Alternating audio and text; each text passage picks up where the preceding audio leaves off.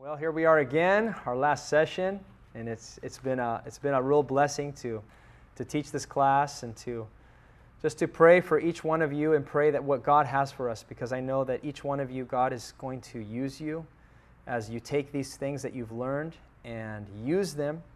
You know, whether it's a coworker, a friend, a neighbor, a relative, or maybe you don't have any Muslim friends right now, but God's going to bring them to you. If you have an open heart, and if you begin to pray, I guarantee when you pray, God listens.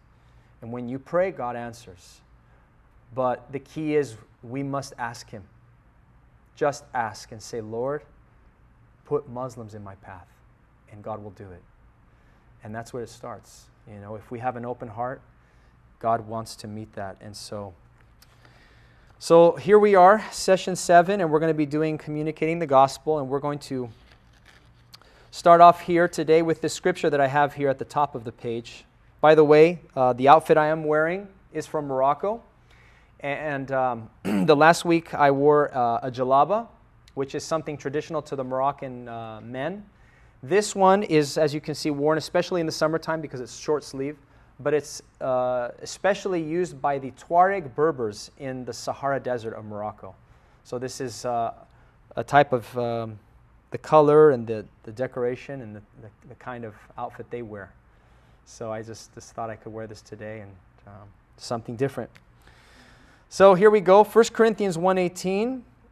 For the message of the cross is foolishness to those who are perishing, but to us who are being saved, it is the power of God. We have to keep this in mind as we are sharing the gospel with Muslims, that the message that we proclaim is foolishness. It is something that the enemy has blinded their minds, and the message of the cross, it's something that the unbeliever sees as foolish. Why would God come down and become a man? Why would He go to the cross? It makes no sense. But to us who are being saved, it is the power of God. And so we have been called by God not to change the message, but to take the message and communicate it to the Muslim people in the best way possible. So the first thing that we're going to look at today is obtaining salvation. So keep in mind, there's several things I want you to keep in mind. Number one, keep in mind that the Muslims don't believe that God loves sinners. Allah hates sinners and unbelievers. He only loves those who do good. Whereas in Christianity, God hates sin and has holy anger towards sinners, yet He loves them exceedingly.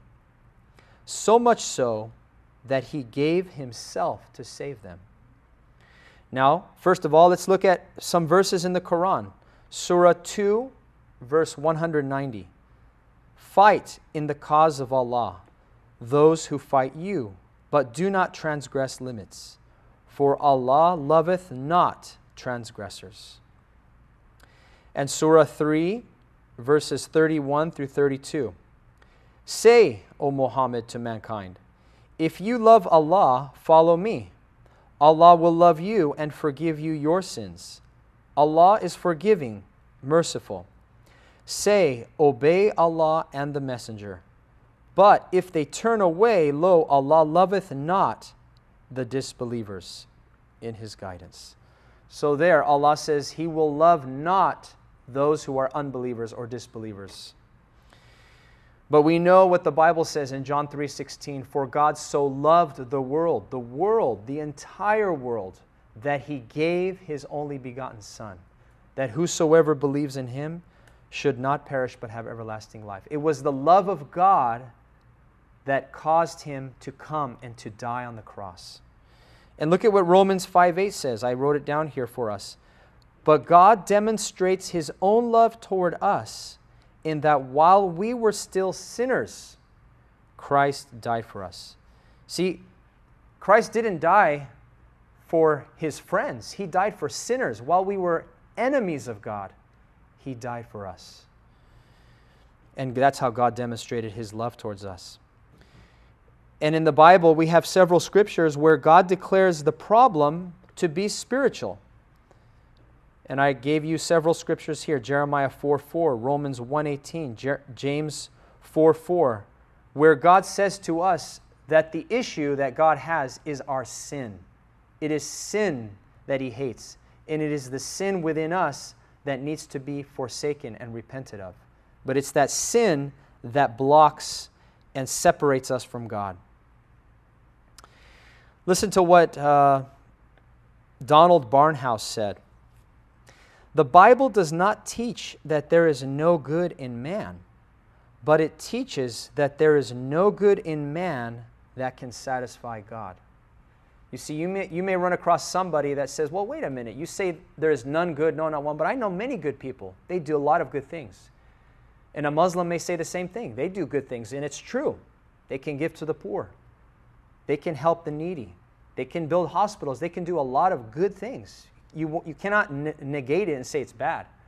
But see, the Bible says, and this is where he hits it right on the head, it's not that man can do no good. It's that the good that man does is not acceptable to God, and it does not grant him entrance into God's presence. We need Jesus Christ, you see? And that's the key. The second thing that we need to keep in mind in ministering to Muslims is that they don't believe they are born in sin. That is so important. Nor that they are born separated from God because of their sin. In Romans 5:12, it says this, therefore, just as through one man sin entered the world, and death through sin, and thus death spread to all men because all sinned. And in Romans 3:23, the Bible says, for all have sinned and fall short of the glory of God. So the moment we are conceived, the Bible says we are sinners and we need a Savior. But as a Muslim, remember, they do not believe in original sin, that a person is separated from God. They simply believe that you are born innocent and you come into this world, and over time you begin to deviate from the way. And so every person, remember, every person is born a Muslim. Don't forget that. They believe that you were a Muslim, but you have simply deviated from the right path, and you need to be brought back to Islam. Okay? The Bible teaches opposite. Thirdly, we need to keep in mind that the Muslims believe in Judgment Day, that on Judgment Day, everyone will be judged by scales. So they believe there's going to be scales. The good deeds versus the bad deeds. In other words, they will gain entrance into heaven by their own efforts, by what they themselves did on earth. It is a reward earned, not a free gift that is unearned or undeserved. Remember the difference between something you earn. A reward is something you did, you worked for it, and you earn it. A gift, you did nothing to deserve it or earn it. It's free. It's grace. That is the difference. In the mind of many Muslims, this is important, for eternal life to be a free gift is too good to be true. I've talked to Muslims where they say, that's too good to be true. That God would give us a free gift of eternal life? That I have to do nothing to get it? Yes. Nothing. Christ did it all for us. What you need to do is put your faith in God. And I heard a very great description of what is faith. Faith is the hand of the heart. Have you ever heard that? No. It is the hand of the heart. Just simply receive. Because all a person does is receive. But if they don't receive, they have not accepted it and received it. But faith is the hand of the heart. And so it says in Surah, in the Quran, Surah 23, verses 101 through 104. Then, when the trumpet is blown, there will be no more relationships between them that day, nor will one ask after another. Then those whose balance of good deeds is heavy, meaning they have more good deeds, they will attain salvation. But those whose balance is light will be those who have lost their souls. In hell will they abide. The fire will burn their faces, and they will therein grin with their lips displaced. So the idea, obviously, if you have more good deeds on Judgment Day, you will enter into paradise. And even then, the Quran says, whom God wills. It depends on God. If He wants to, you will go to heaven. If He doesn't, you will go to hell. There is no assurance, there's no guarantee. There's no consistency in the nature of the God of Islam. But the Bible says in Romans 6:23, "For the wages of sin is death, but the gift of God is eternal life in Christ Jesus our Lord." It's so simple. Romans 6:23, it summarizes the gospel. What did you do? You worked. You worked for what? You worked for death. What you deserve and what I deserve is death because we worked for it. We earned it. But eternal life is a free gift. You did nothing to deserve it. You and I should burn in hell. But God has given us a free gift. Completely grace. Completely grace. I did nothing to deserve it. And what does that do as a response in my heart? I want to serve Him for all of my life. I want to love Him. I want to give Him my all. But see, we have to understand the greatness of our sin and of what I deserve so that I will understand the amazing grace. See, amazing grace is only amazing if I understand how great is my sin and how great it cost God. Ephesians 2:8 and 9, we know this. "For by grace you have been saved through faith, and that not of yourselves, it is the gift of God, not of works, lest anyone should boast." So we can tell our Muslim friend, you see, if God is going to judge you according to your works, there will always be somebody better than you, and there will always be somebody beneath you. And each person can boast before the other and say, well, I did more than him. I did more than him. And somebody did more than you. You see, but on that day when we stand before God, no one will get the glory and nobody can boast. We will all boast in the Lord because we'll say He did it. It's all of Jesus. And that's what God wants. It's everything to His glory. So we need to understand that they believe they will be judged by their works. But grace, or rather salvation, is a free gift. Don't forget that. We need to communicate that to them. And these are scriptures to help us communicate that.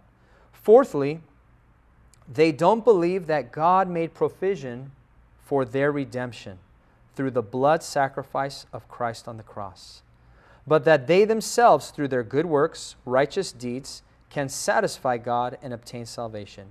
In fact, their good works can erase their bad ones. In Surah 2, verse 271, it says, "If ye disclose," or in other words, if you do charity, even so it is well. But if you conceal them and make them reach those really in need, that is best for you. In other words, you do the good deeds without telling anyone or doing it secretly. It will remove from you some of your stains of evil. And it says some of your stains. So I have to ask the question, well, which ones and how many? So we don't know. It's just left for us like that. Some of your stains of evil. And Allah is well acquainted with what ye do. He's well acquainted with what you do, but I don't know what He's going to remove.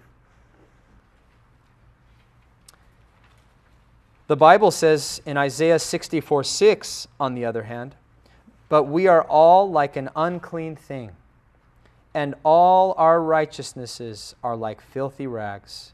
We all fade as a leaf, and our iniquities, like the wind, have taken us away."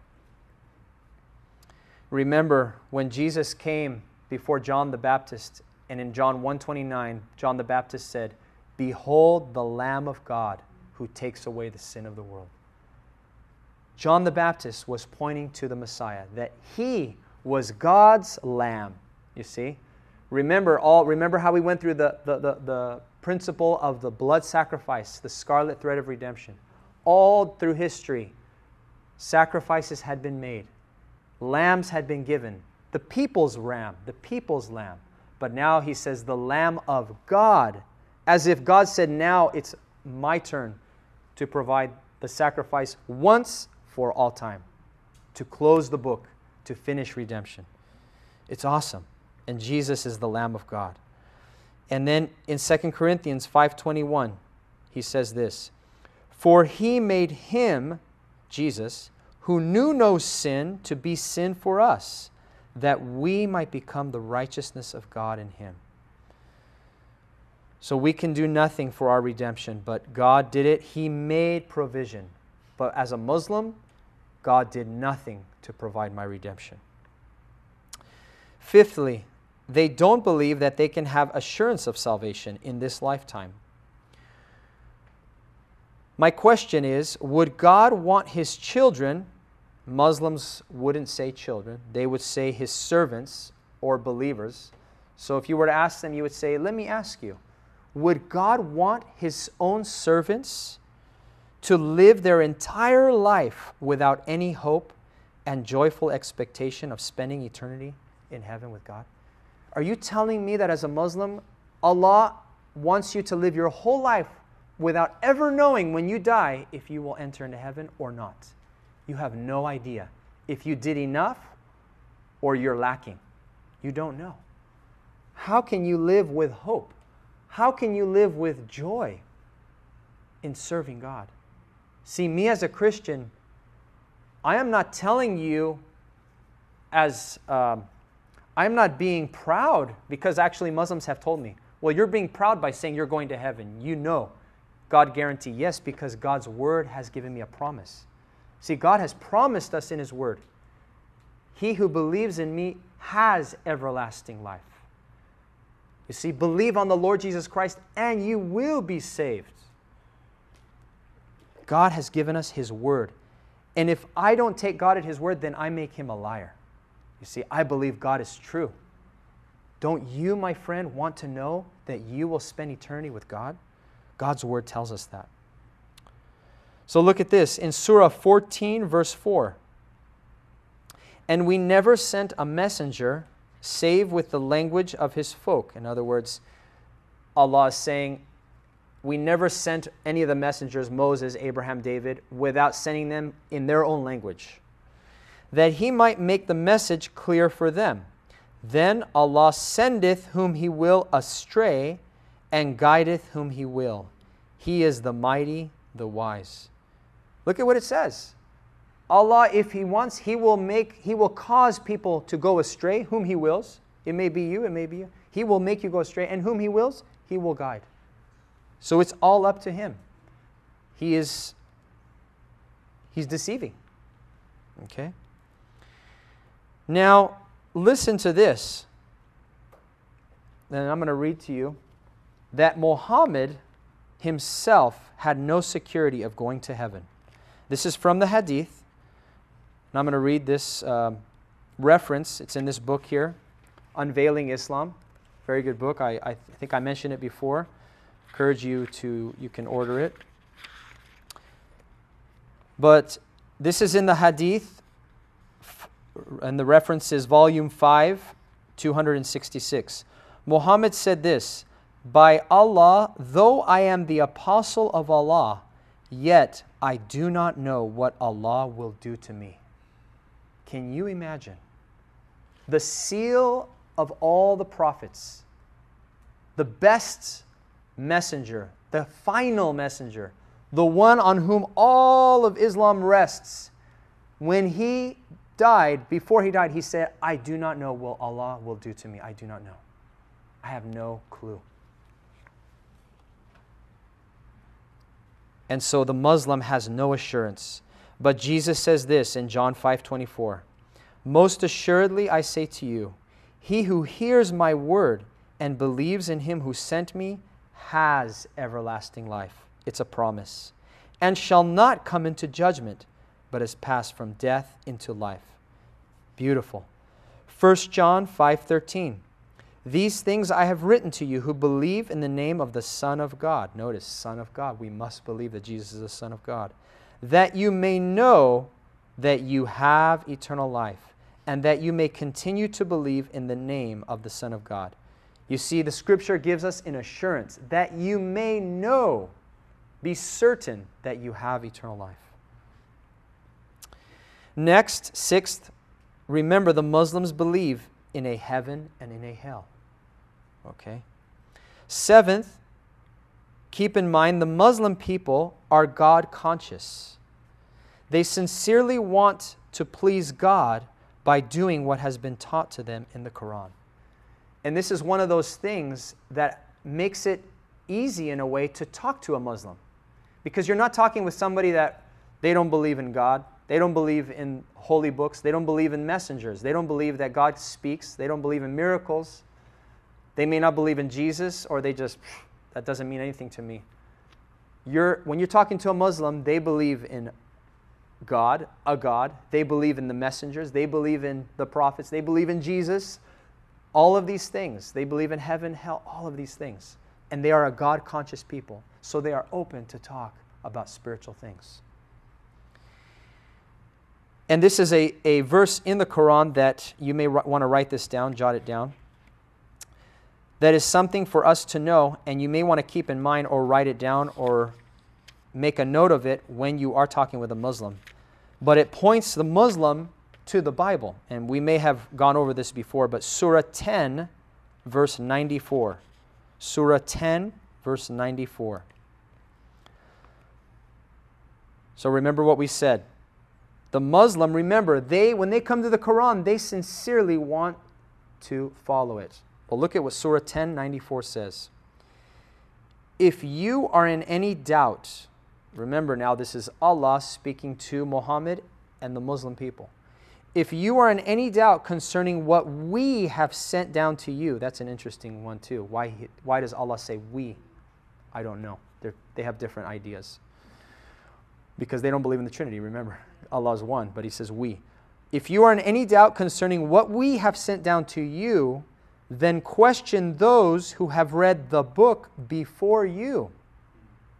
The truth has come to you from your Lord, so do not be one of the doubters. So the Muslim is told that you can validate this, the Quran, by going to us, the people of the book, because we received the book, which is the Torah, the Zabur, and the Injil, before the Quran.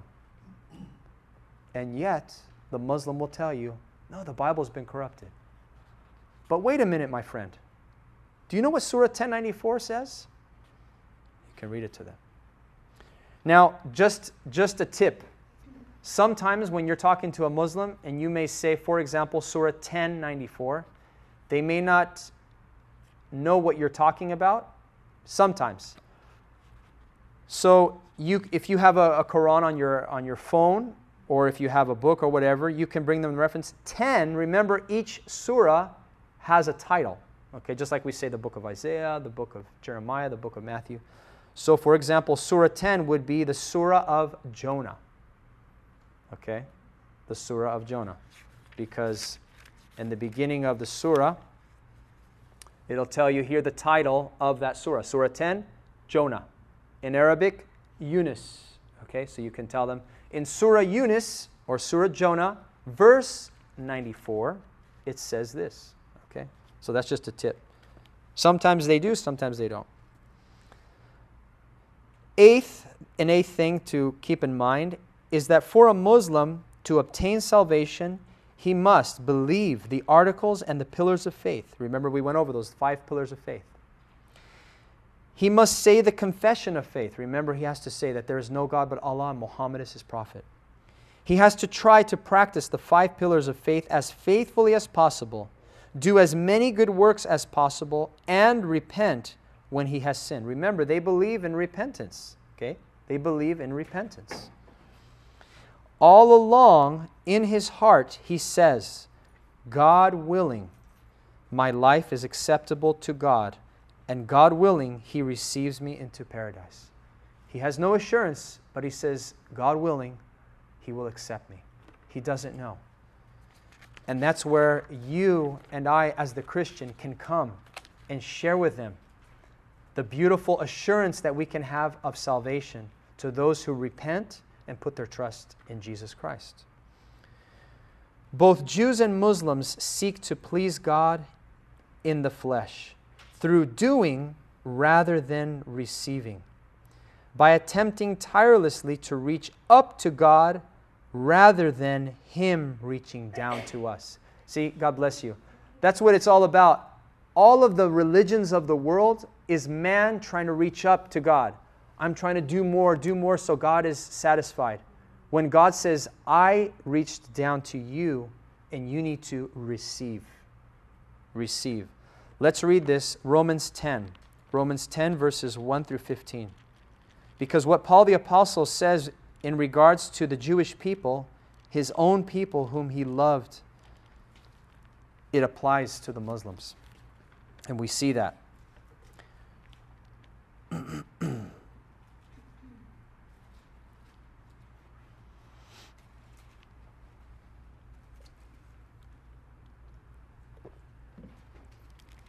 So Romans 10, beginning with verse 1. Brethren, my heart's desire and prayer to God for Israel is that they may be saved. For I bear them witness that they have a zeal for God, but not according to knowledge, just like the Muslims. They have a zeal, they want to please God, but they do not know the way to God. For they, being ignorant of God's righteousness and seeking to establish their own righteousness, have not submitted to the righteousness of God. Same with the Muslims. For Christ is the end of the law for righteousness to everyone who believes. You see, it all ends with Christ. See, all of the law, the Bible tells us that all of God's law and all of His commandments were not to be making us righteous, but it was a schoolmaster to lead us to Jesus Christ. He is the end of the law. And we are brought to faith in Christ, so that our righteousness is in Christ. Verse 5, for Moses writes about the righteousness which is of the law, the man who does those things shall live by them. But the righteousness of faith speaks in this way. Do not say in your heart, who will ascend into heaven, that is to bring Christ down from above? Or who will descend into the abyss, that is to bring Christ up from the dead? But what does it say? The word is near you, in your mouth and in your heart. That is the word of faith which we preach, that if you confess with your mouth the Lord Jesus and believe in your heart that God has raised him from the dead, you will be saved. You see, salvation is not that you have to do this, some great thing, go here or go there, but it's simply in your mouth. It's simply faith in Jesus. But remember, this is very severe and very heavy. When Paul the Apostle, by the inspiration of the Holy Spirit, said that if you confess with your mouth the Lord Jesus, what does that mean? That He is Lord, He is King, He is God. For the people in Rome, that would mean their death sentence. Because if they did not say Caesar is Lord, they would be put to death. So when we are leading a Muslim to Christ, we are leading them to really count the cost. Count the cost, that they will surrender their life to believe that Jesus Christ is Lord and God in the flesh. For with the heart one believes unto righteousness, and with the mouth confession is made unto salvation. For the Scripture says, whoever believes on Him will not be put to shame. For there is no distinction between Jew and Greek, for the same Lord over all is rich to all who call upon Him. For whoever calls on the name of the Lord shall be saved. How then shall they call on Him in whom they have not believed? And how shall they believe in Him of whom they have not heard? And how shall they hear without a preacher? And how shall they preach unless they are sent? As it is written, how beautiful are the feet of those who preach the gospel of peace, who bring glad tidings of good things.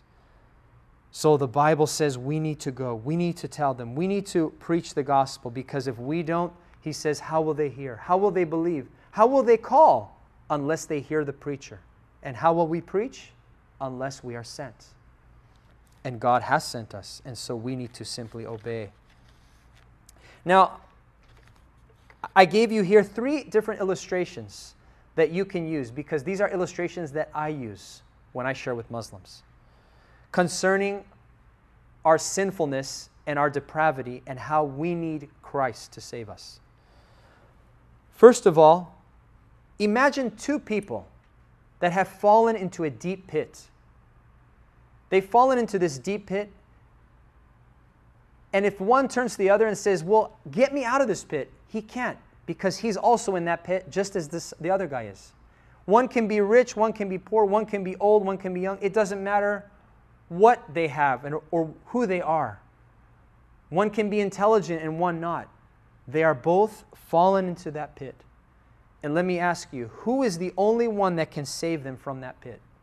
It has to be the person who has not fallen into that pit. It is someone from above that can reach down and do whatever he can do to bring them out of that pit. And it's the same for us. Because everyone has sinned. Each person, whether it's me or whether it's a prophet, we have all sinned. We have all sinned, and we are all incapable to save ourselves. So salvation can only come from him who has not fallen. And there's only one who has not fallen into sin. It is God. The Muslim needs to know there is only one who has never sinned, that is God. Everyone else has sinned. Now you're going to get into a debate. They're going to say, oh no, well this and that, and this and that. The Bible says all have sinned. Muhammad was a sinner. Why? Because Muhammad asked forgiveness. And so I would ask them, how can you not be a sinner and ask forgiveness? It proves the point. Of course he was a sinner. He asked Allah to forgive him. And so he was a sinner just like any of us. Here's a second illustration. Muslims understand this because when they eat meat, it has to be halal. Now you have halal, which is equivalent to kosher food, okay? Halal food means a meat that was slaughtered by either a Christian, Jew, or Muslim, okay? That meat had to be slaughtered by one of those three religions. So halal versus non-halal meat. So a Muslim is forbidden to eat pork, which is non-halal meat, okay? Pork, they cannot eat it. If a Muslim was offered 3 plates of meat, but each one had a different amount of pork mixed in with the beef, it would be forbidden to eat, no matter how little amount of pork is in it. You see, if I go up to a Muslim and say, okay, this one has 20% pork, will you eat it? They'll say, no way. This one has 5%, just a little. Will you eat it? No. Okay, this one, it has just 0.5%. Nothing, it won't do nothing for you. Will you eat it? They'll say, no, absolutely not. Why? Because it cannot have any pork in it. It's the same with heaven. You cannot enter the presence of God even if you've sinned once. Once is enough to condemn you to hell. Why? Because God is holy and all sin must be punished. So my friend, if you've sinned once, you cannot enter heaven. You see, it is in the same manner God cannot allow any amount of sin into His holy presence, lest it defile heaven and compromise His holiness. See, we have many times, God forgive us as Christians, we have compromised and not understand the holiness of God. The holiness of God. I mean, I just think of the seraphim. These angels, or I don't even know, they're creatures in heaven, they cannot look upon God. The seraphim, with 2 wings they cover their eyes, with 2 their feet, and with 2 they fly. And they say, holy, holy, holy. It's very interesting. The only attribute in the whole scripture that is said 3 times. You never see that God has said He is love, love, love. He is merciful, merciful, merciful. He is righteous, righteous, righteous. Nothing but holy, holy, holy. That's very serious. That's very serious. And God, the Muslim needs to understand in his mind, God is so holy that He cannot allow sin into His presence. Every sin must be punished. And so my sin was punished. Your sin will be punished. Either it will be you or it will be Jesus.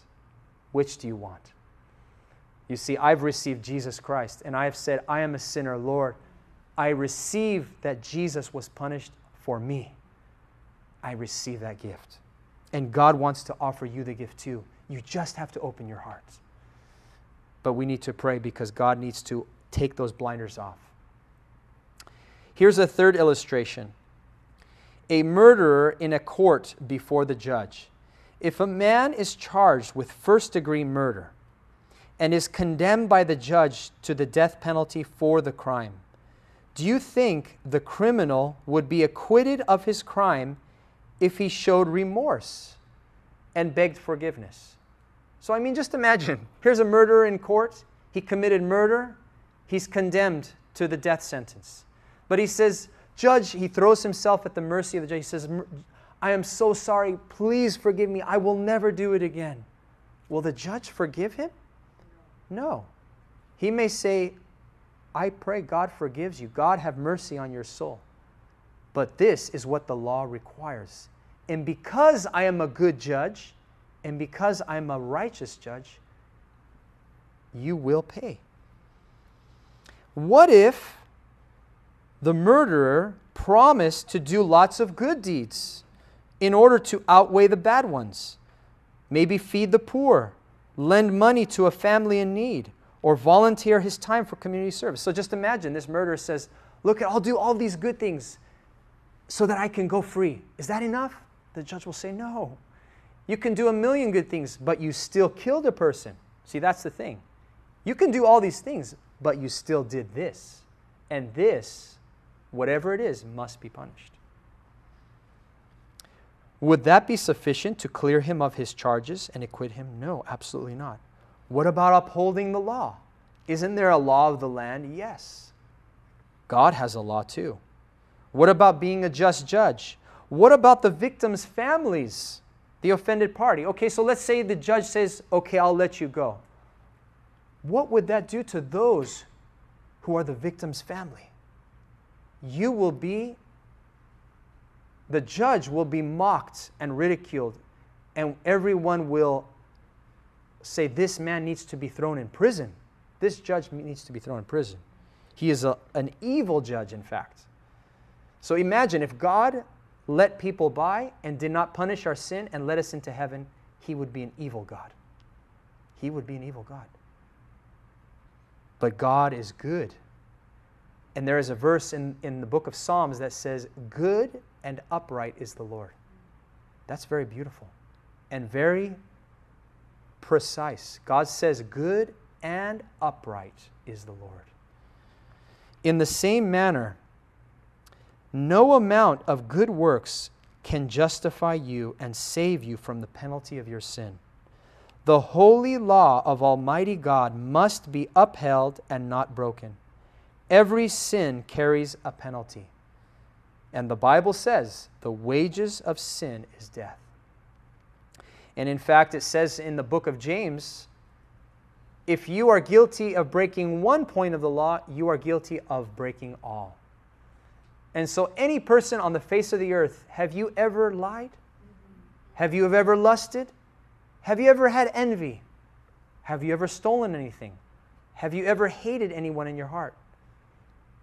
The Bible says if you've sinned once, you are guilty of breaking all the law. And the wages of sin is death. The penalty must be paid in full. However, because of God's nature, because God is good, because God is merciful, because God is gracious and loving, He desires to forgive and justify the sinner and make him acceptable in His sight. See, it's not about you making yourself acceptable. You won't make it. You have to come to God on His terms. You're either going to come to God on your terms or come on His terms. God says every sin will be punished. But my son, I provided out of my mercy and grace because I desire you in heaven. You see, God doesn't need me, but God wants me. See, there's a difference. If God needs me, then there is a lack in God. There's a lack in God. See, I need water. I need air, because if I don't have water or air, I will die. God doesn't need me. God needs nothing. God is all sufficient. He is perfect. But God said, I desire you. Isn't that awesome, guys? That God says, I long to have you in heaven with me. Wow. Why? All I can say is, Lord, why? And I can just fall at His feet and just say, I love you. Thank you so much. God, I want to worship you. Why did that man who came back to Jesus, he fell at His feet to say thank you to Jesus? That is our heart. That is the heart of the Christian. So we're going to go to the next section here. And this is very important. As we are communicating the gospel to Muslims, we are going to look at our relationship with God and the powerful Christian witness. The first thing is, the Christian is a little Christ, a new creation, and the Christian bears the fruit of the Spirit-filled life. We have to remember this. What does the word Christian mean? It means a little Christ. So when the world looks at you, you should be a little Christ. That's convicting. That's heavy. But let's look. The greatest threat to the church isn't, like so many may believe, the religion of Islam or followers or radical Muslims. Neither is the greatest threat humanism, which has permeated our modern Western society. It isn't Mormonism, liberalism, or any other ism. The greatest threat to the church of today is nominal, lukewarm, professing Christians.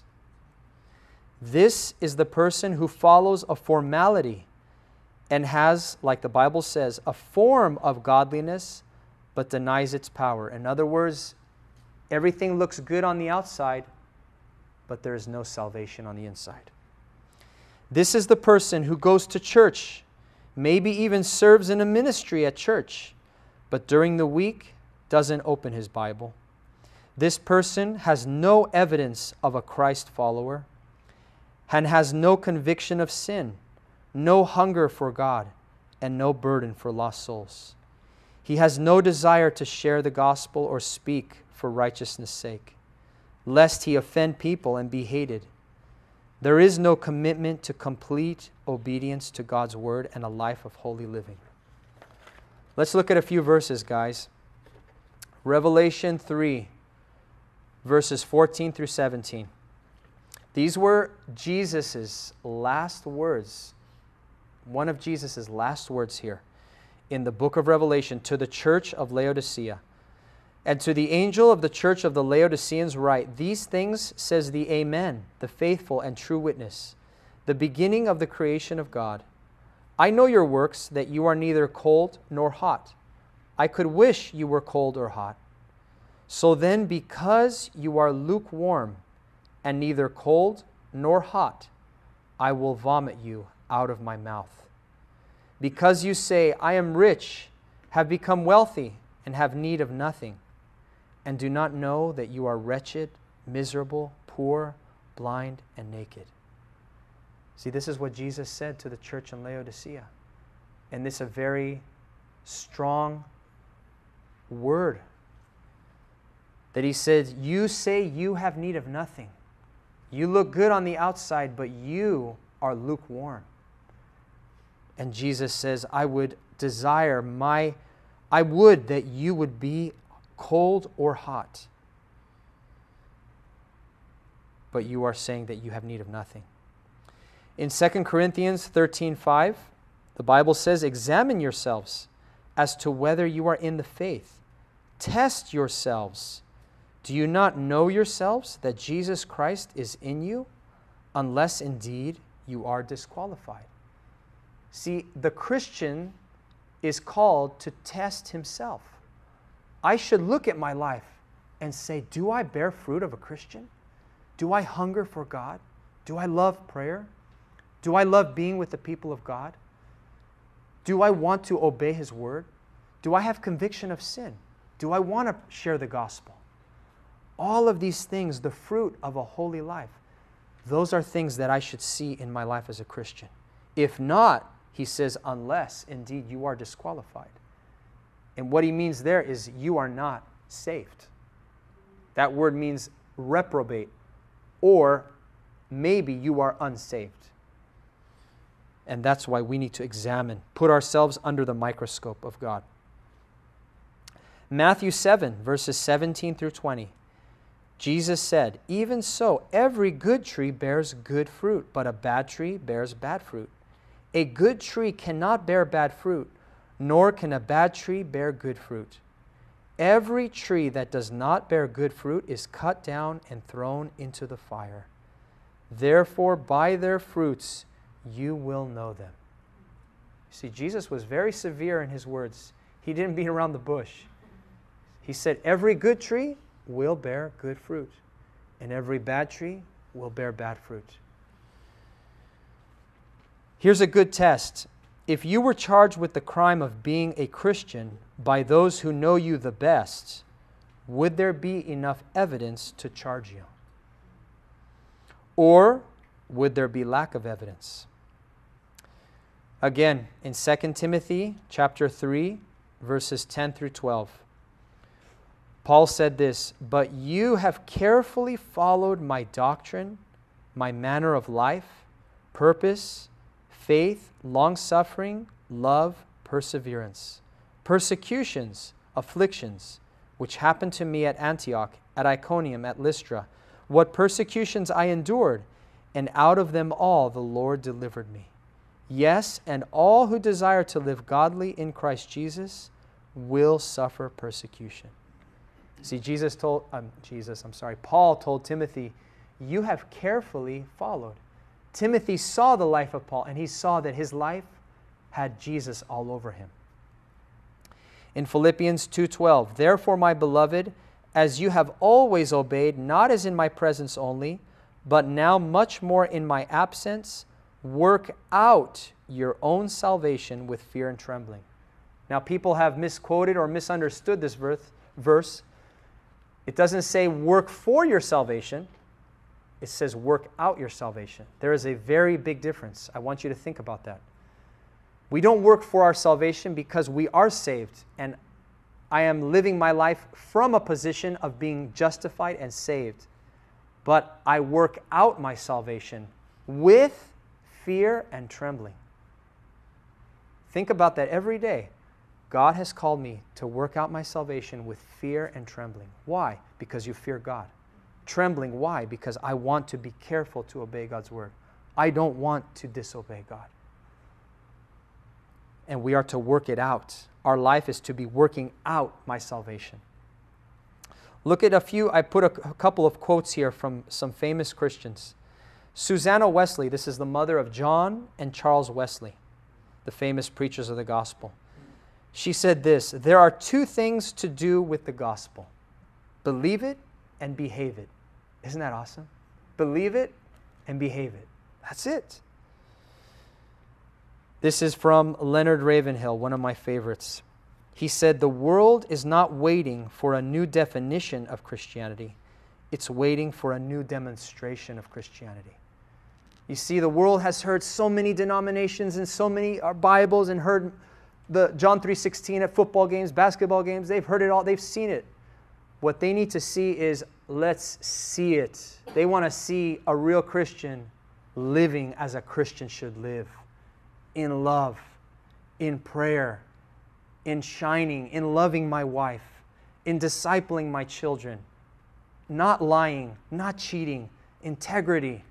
That's what the world needs to see. But the world is lacking. And it's my fault. It's our fault. Look at what A.W. Tozer said. This is very convicting. He said, "What I am anxious to see in Christian believers is a beautiful paradox. I want to see in them the joy of finding God, while at the same time they are blessedly pursuing Him. I want to see in them the great joy of having God, yet always wanting Him." You see, that's what it is. As a Christian, there is a beautiful paradox. I have God. I already have Him. He's mine. But I am always pursuing God every day, every day. I want more, more, more. I'm not satisfied, but yet I am satisfied. Isn't that amazing? There's a paradox. And then Tozer said this, "Religion today is not transforming the people. It is being transformed by the people." Ouch. It is not raising the moral level of society.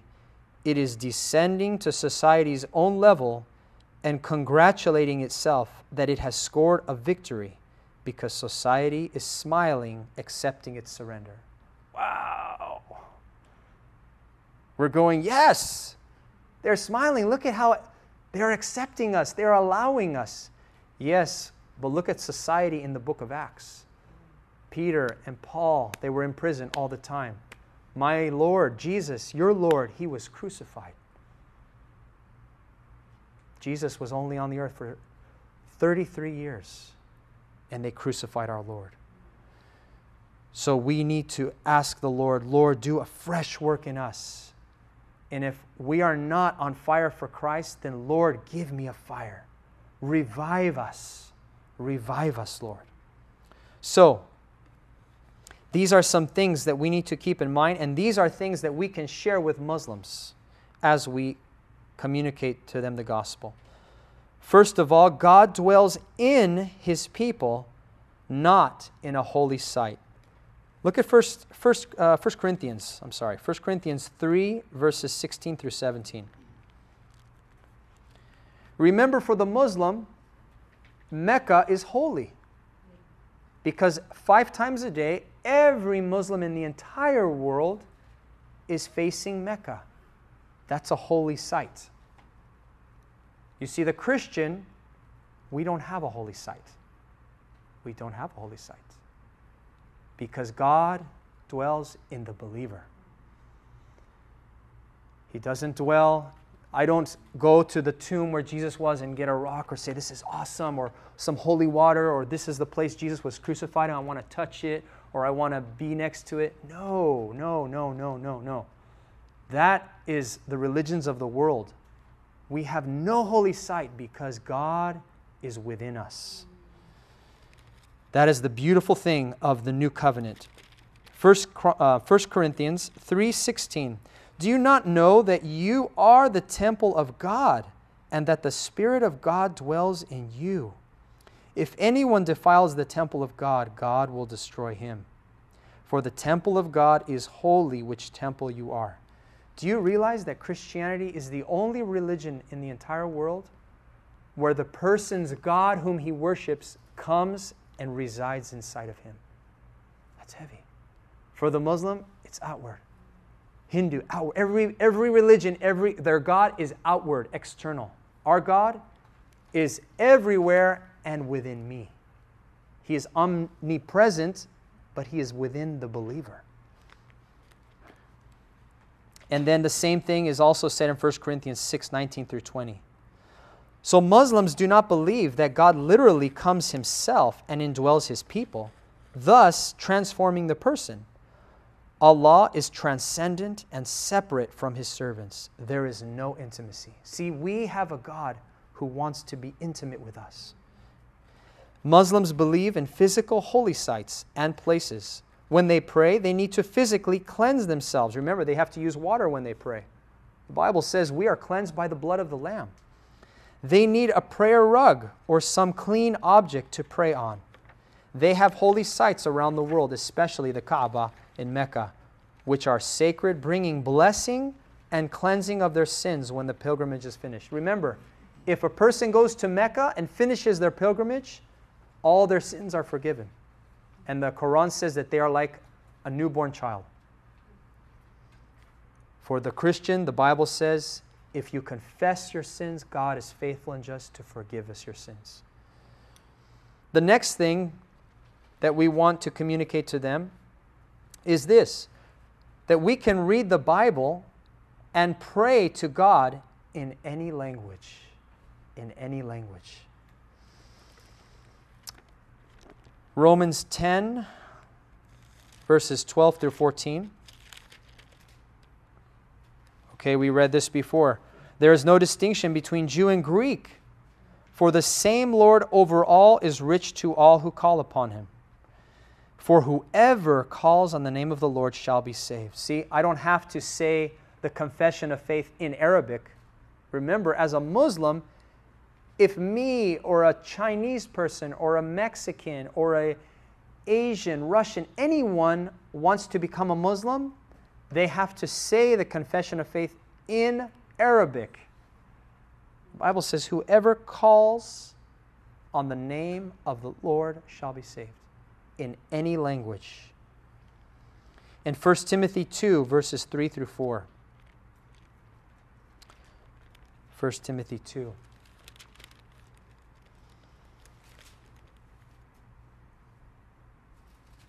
For this is good and acceptable in the sight of God our Savior, who desires all men to be saved and to come to the knowledge of the truth. See, God desires all men to be saved. So although the Bible was written in Hebrew, Aramaic, and Greek, God's purpose was that the whole world would receive the message of the gospel so that all men might believe and bring God the glory He deserves. The heart of God through the Word of God can only be transmitted and communicated through a spoken language. Therefore, God doesn't require everyone to learn Hebrew and Greek if they're going to know God. See, remember, for the Muslim, they have to know Arabic if they are going to know the original Quran, the actual Quran. The language isn't sacred. The God of the Bible and His message is sacred. You see the difference? For the Muslim, Arabic is sacred. The Quran was revealed in Arabic. When a Muslim prays, he must pray in Arabic. We don't have to pray in Greek. We don't have to pray in Hebrew. Even though the Bible was written in Hebrew and Aramaic and Greek. No. Why? Because it's not the language that's sacred. It's the message. And it's the God that we serve who is sacred. He is worthy. And we worship Him. The fact is, 85% of all Muslims in the world cannot even read the Quran in their own native language, which is not classical Arabic. The Quran was written in classical Arabic, and 85% of the world do not speak that language. They have no clue what it says. So when they go to the mosque, Friday after Friday, all over the world, they will sit and they will listen. And when the Quran is being read, they don't know what it says unless they've gone through extensive learning the Quran. But they can't understand it. Okay? That's not their language. If prayer is one of, if not the most intimate interactions that a human being can have with God Almighty, then would it make sense that God would require you to pray to Him in a language that is foreign to you? If our intimacy with God is shared in prayer, when I pray, then how can I get close to God if I speak English and then all of a sudden I'm going to go into prayer and now I'm going to pray in a language that is not my language? I don't understand it. It would seem that God discriminates and shows favor really to Arab speakers versus non-Arab speakers. And see, the Muslims will boast and say, Islam came for the whole world. Well, if that's the fact, then why is it that the Quran came in Arabic? And why is it that you must pray in Arabic? The Quran did not come for the whole world. It came for the Arabic speakers. God is concerned with the heart, not the words. With our position spiritually, not our position physically. See, we can explain, you can share with the Muslim how we pray. You can share with him, how do you pray? How do you read the Bible? I have had Muslims at our house for a dinner, and we've eaten and we've prayed. We've had events like Christmas or Easter, and we celebrate Christmas, and we'll throw a little, not party, but a celebration. And we will invite them, and they'll come to our house, and they're sitting there, and we'll say, okay, we're going to eat. And before we eat, we pray, and we give thanks to God. And so I've prayed, and I've had people listen. And afterwards, they say, that was really beautiful. Do you have that written somewhere? And I say, no. Can you write it down? I say, no, I don't remember what I said, because it all came from my heart. You see, our prayer is not something repetitious. It's not something written down. And God is not so much concerned with my position physically. Am I doing this? 5 times I have to bend. 5 times I have to bow down. 5 times I have to raise up and stand up. No. God wants my heart. My heart needs to be clean. My heart needs to be right with Him. So that's something to keep in mind. Another thing that we can share with them is that prayer is an intimate and thoughtful dialogue, not a formality and repetitious of words. Let's read Matthew chapter 6. This is the text that I will share with Muslims concerning what Jesus taught us about prayer. Matthew 6, verses 5 through 7. And this is really neat because in Matthew chapter 6, there are 3 principles of the Christian life that Jesus teaches us on: giving, praying, and fasting. 3. So those 3 should be in our life: giving, prayer, and fasting. And the Muslim has no clue. They think that Christians don't give, they think Christians do not pray, and they believe Christians do not fast because they give, they pray, and they fast. So I have shared with Muslims, yes, we pray. Really? Yes. Let me read to you what my Lord Jesus taught us about prayer. In verse 5, he says, "And when you pray, you shall not be like the hypocrites, for they love to pray standing in the synagogues and on the corners of the streets, that they may be seen by men. Assuredly, I say to you, they have their reward." Now, this is interesting because I saw this in living daylight. When I lived in Morocco, when it's the time of prayer, you hear it, so they call to prayer throughout the entire city. And wherever the Muslims are, either they will go to the mosque and walk, or they will stay where they are, or sometimes they will pray outside, many of them, in a groups of maybe 100 or 200 in the street or in the courtyard or in their shops. So they will just pray right there in the shop or in the bank or in the post office, wherever they are, and pray right there. So obviously, you see them. So obviously, in your mind, you can say, oh, well, that man, I know he's a man who prays. He's a spiritual man. But Jesus says, don't pray where men might see you because you want them to see you. So this is very interesting.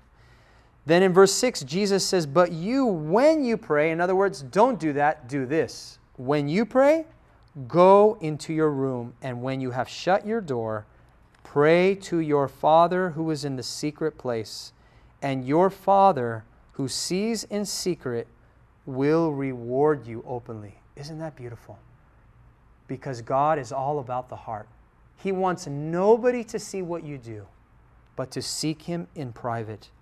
And when you pray, do not use vain repetitions as the heathen do, for they think that they will be heard for their many words. And one of the things that Muslims do in their prayer is they repeat repetitively the surah. It's called Surah Al-Fatiha, which is the first surah in the Quran. Fatiha, they repeat it every time they pray, every time they pray. And God tells us, Jesus says, do not pray repetitiously, because you think by saying it over and over, God will hear you. So Christian prayer is one of the deepest forms of communion with God that anyone can experience. Jesus taught us to not emphasize on the amount of words we use in prayer or using vain repetitions like a formula that we use in order to sway God to do something.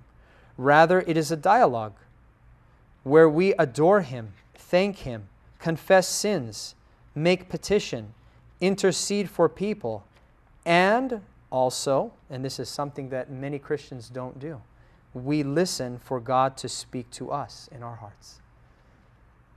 Do you know that God speaks to us? See, prayer is a dialogue. It's not just me talking, it's God also wants to speak to us. And you can share with your Muslim friend that my prayer is not simply just asking. We adore Him. We thank Him. We confess sin. We intercede. See, the Muslim has no clue about any of this. But this is prayer. For Muslims, they pray 5 times daily and repeat certain words over and over again ritualistically. The next thing about our witness is concerning the Christian martyrs, the past and the present. They give a powerful testimony to Christ. You know, we see in Hebrews chapter 11, verses 35 through 40, how men and women suffered, were mocked, were living in the wilderness, were imprisoned for the sake of the gospel. The multitudes of Christians who have laid their lives down, being mocked, plundered, beaten, imprisoned, scourged, abused, raped, tortured, wounded, mutilated, and more. Those which have willfully and joyfully accepted this, rather than deny the name of Christ. This is a powerful and mighty evidence that Christ is not only worth living for, but worth dying for. You see, share this with Muslims. That whereas Islam began weak and grew strong, remember, grew stronger militarily, politically, even in financially, but Christianity started and immediately was persecuted. Immediately they were burned, they were destroyed, they were killed, they were persecuted heavily. And yet they grew because Christ was worshipped, Christ was followed. They believed the message that Christ had died and that He rose again. And people are suffering all over the world, even today.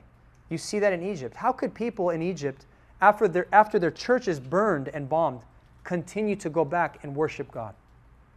If that happened to a mosque, they would be bombing the churches. They would wipe them out. But do you see Christians in Egypt going to the mosques and burning them and killing them and stoning them? They don't. It is a powerful witness of the testimony of the love of Christ and of Jesus, what He said, if somebody slaps you on the one cheek, turn the other. You see, Jesus said, leave vengeance up to Him. He will take vengeance. Next, the Christian who desires to see Muslims come to Christ should, number one, fall deeper in love with Jesus. Seek the God of the Bible through His Word and know God's Word. I encourage you to know God's Word. Fall in love with Jesus. Number two, ask God to bring Muslims to your path and to place His divine constraining love in your heart for them. Number three, I encourage you to intercede for Muslims always and encourage other Christians to do the same, rather than promoting hatred and disdain towards them. Like I've said to you before, there's so much hatred in our world. Now, I expect that from the world to hate Muslims, but not from the church. As Christians, we need to pray for them. And so if God brings Muslims in your path, take them to prayer. Take them to the Lord by name and pray for them, intercede for them. Number four, pray that God would send laborers into the Muslim world and intercede for those missionaries actively laboring among them. There's a lot of missionaries out there that you will never meet, that I may never meet. Pray for them. Pray for God's protection on them. And pray that God will send more. Pray that God will send us, send from here, missionaries into those difficult areas. Number five, continue to learn about Islam and ministries to Muslims. I encourage you to go over the class notes. At the end of these notes, I gave you websites.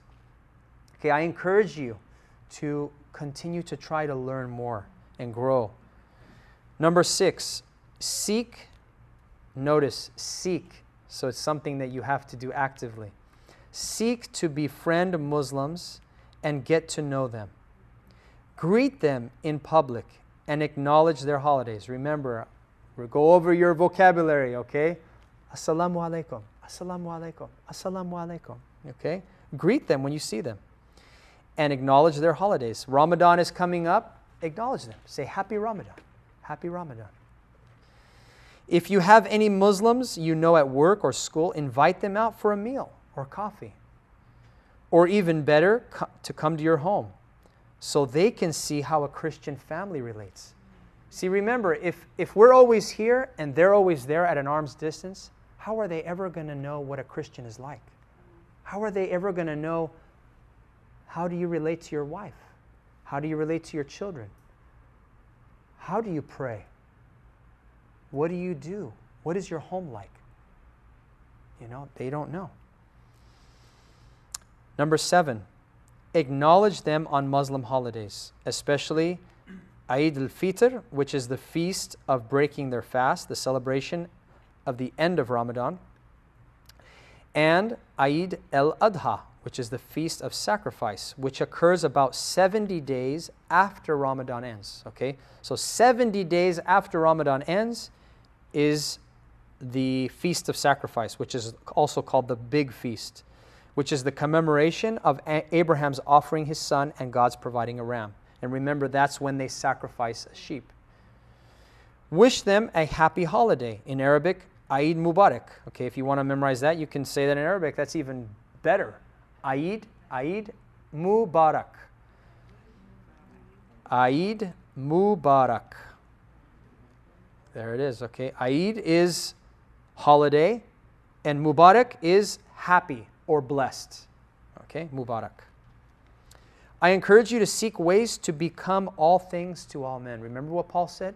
I have become all things to all men.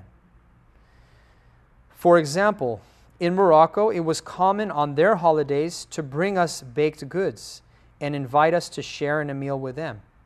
We also learned to bring them things on our holidays or invite them over for a meal and share with them why we celebrate. So they would do that to us, and we would do that with them. Number 8, be friendly. Be friendly. Take time to say hello, give a smile, and be ready to receive smiles. Men greet the men. Women greet the women. Those of opposite gender can greet if in a mixed group of people with a verbal greeting but not in a handshake. So if there's a husband and wife, you can greet the wife by saying hello, salamu alaikum, or hello, whatever you want, verbally, but not with a handshake. The men, you greet the men, and a woman can greet a woman. But you would not shake the hand. If a woman, a Christian woman, would not shake the hand of the man. Okay?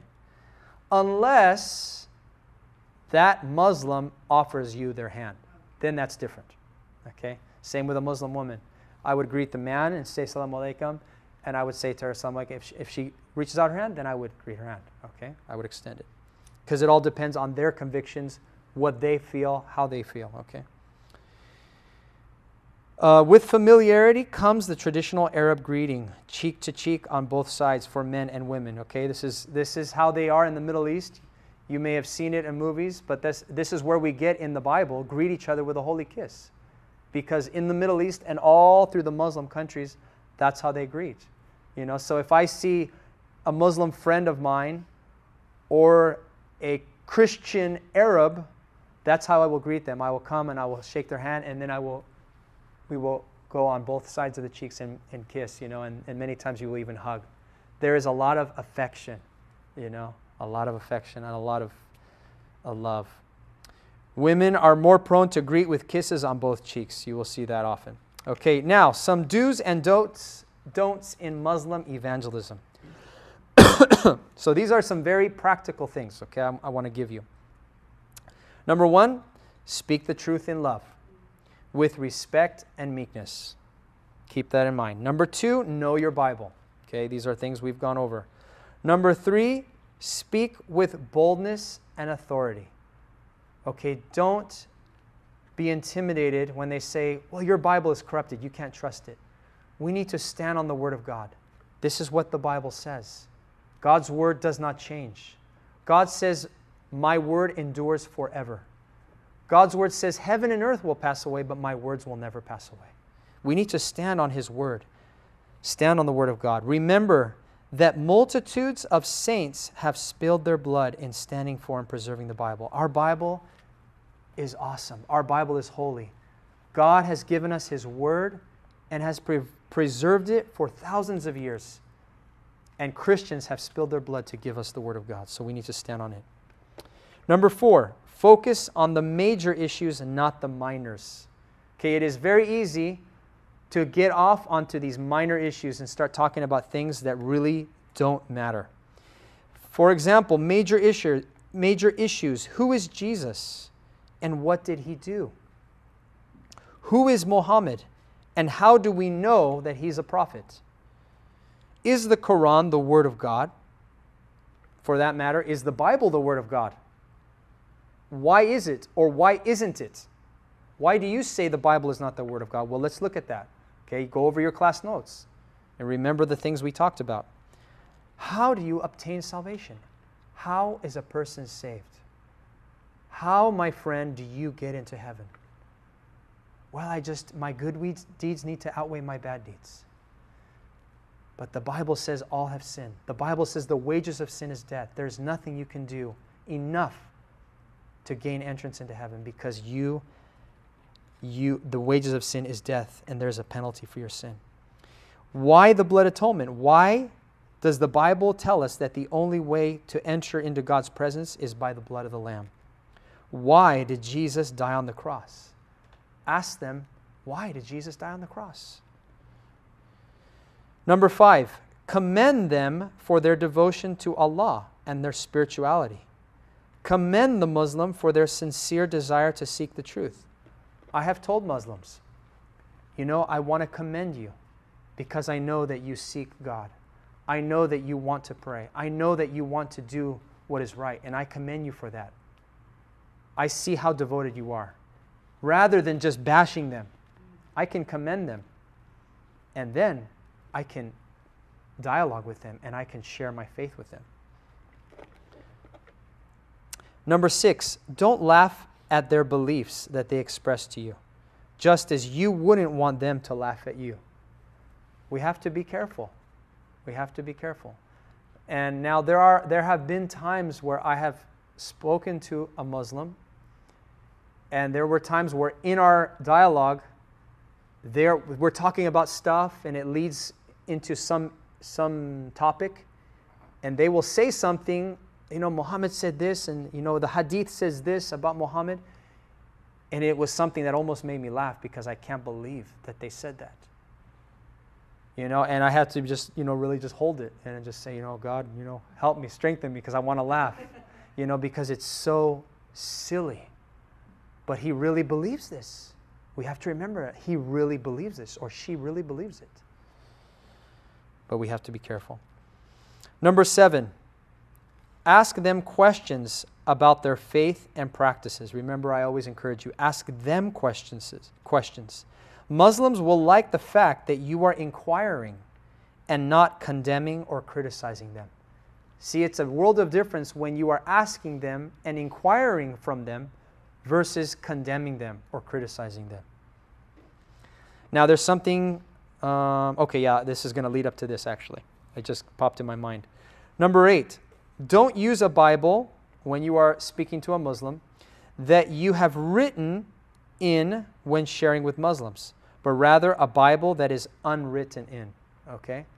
That's what I encourage you to do, and I've shared that before because they see it, you're saying it's the Word of God, so for them, at the moment, okay, while they're not a Christian, they do not understand.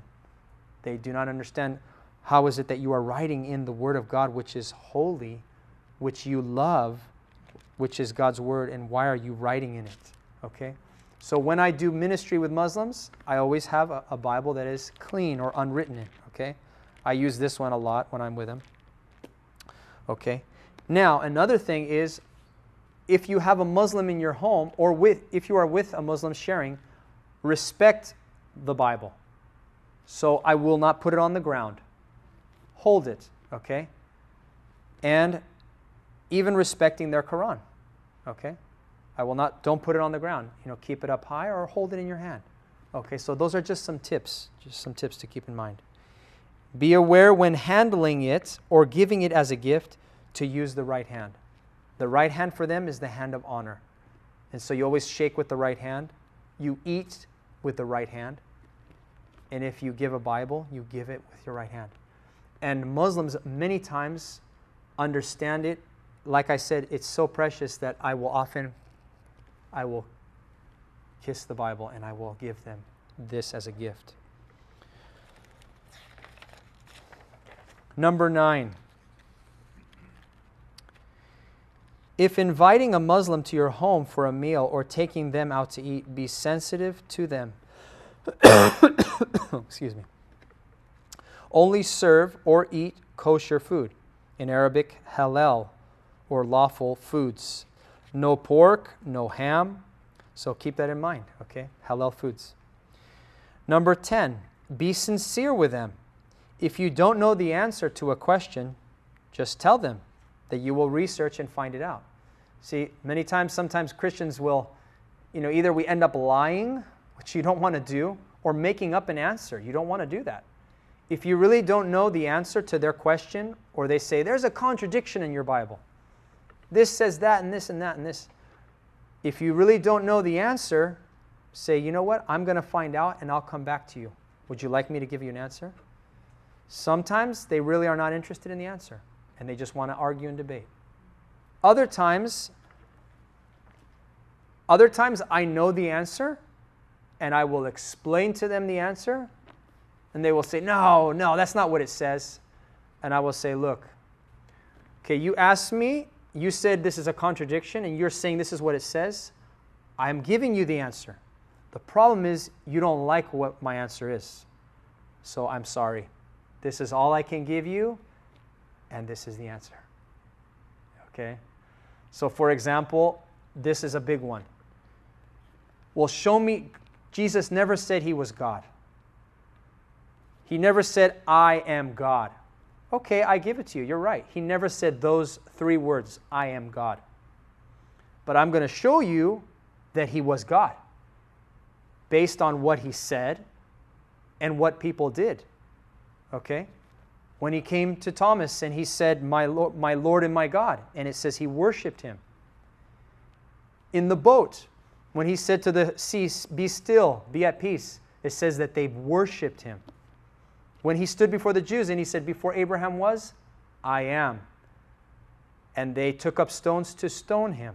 Okay? Several occasions, Jesus declared his deity and he didn't condemn it. When Thomas says, my Lord and my God, he didn't say, hey, be quiet, that's blasphemy, don't say that to me.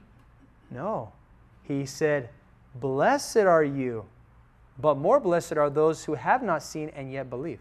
Okay, Jesus gave him a blessing. Now, is Jesus a true prophet or a false prophet? They will say, he's a true prophet. Okay, then why did Jesus bless Thomas after he just called him my Lord and my God? You see, he's a true prophet. So Jesus wouldn't lie.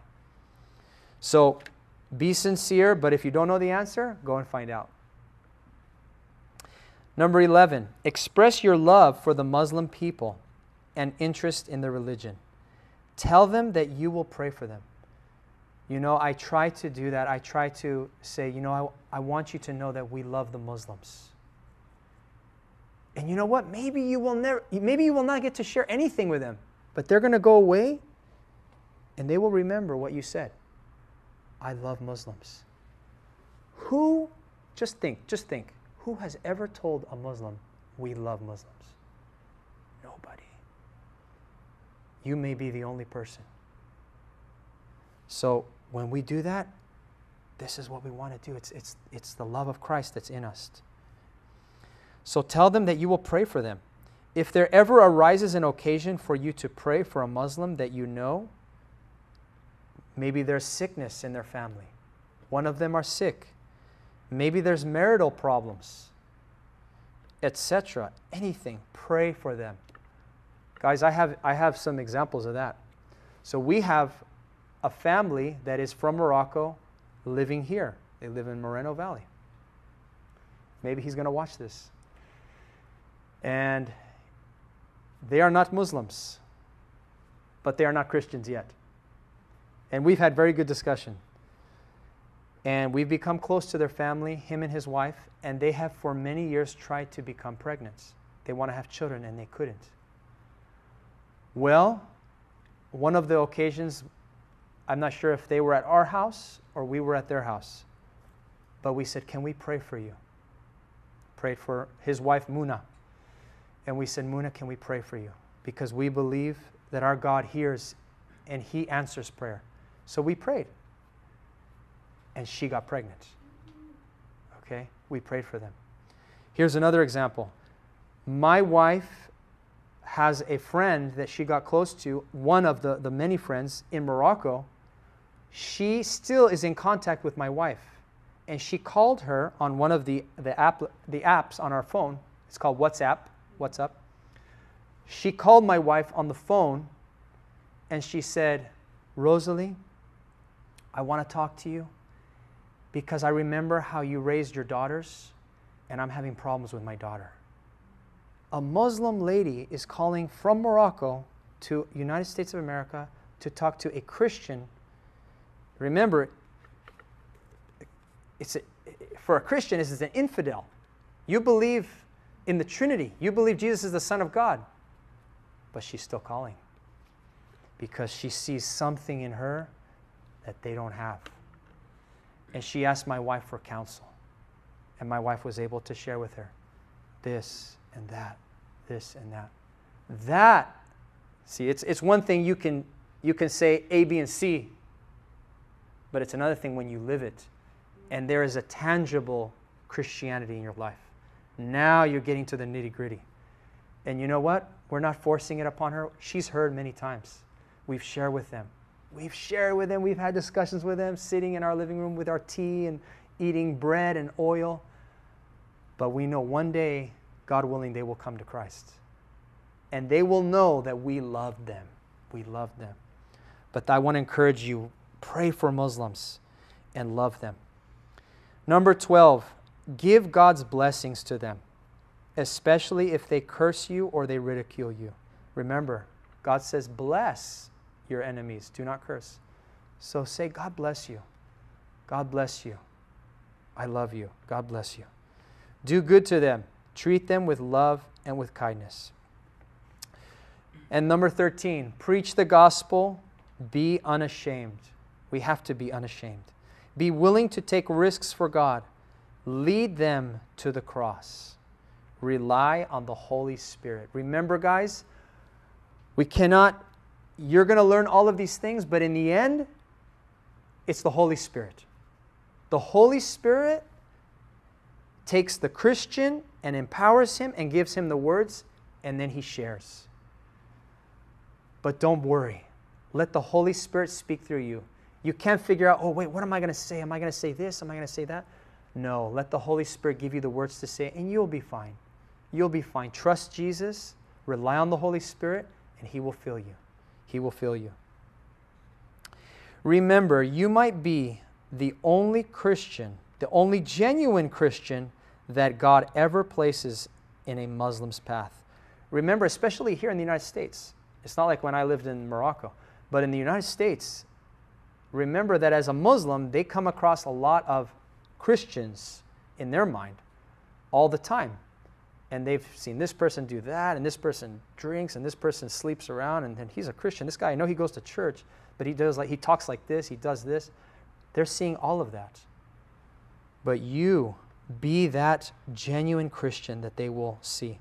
When that Muslim steps into eternity and stands before the glory of Christ and judgment, what will they say about your witness to them? Will they say, he loved me and showed me the truth in Christ? He cared or she cared and went out of his way to demonstrate it. He was just like Jesus. Or will they say, he was no different than anyone else?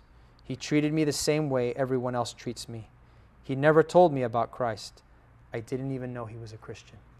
How many people can know for years a person and never even knew that they were a Christian? See, there's two kinds of people.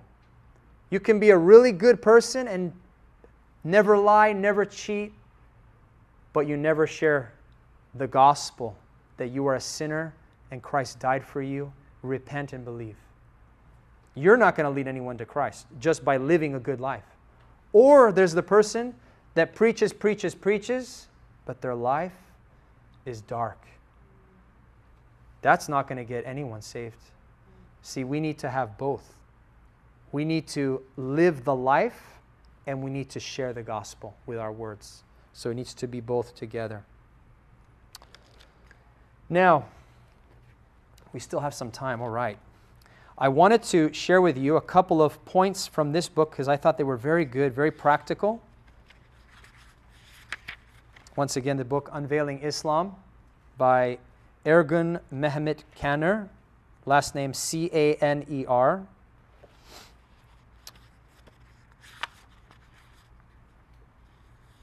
And these were, again, some cultural things in ministering to Muslims. Some things that are very practical. He talks about shaking. When you shake, don't shake with your left hand. We went over that. Shake with your right hand. Calling a Muslim brother.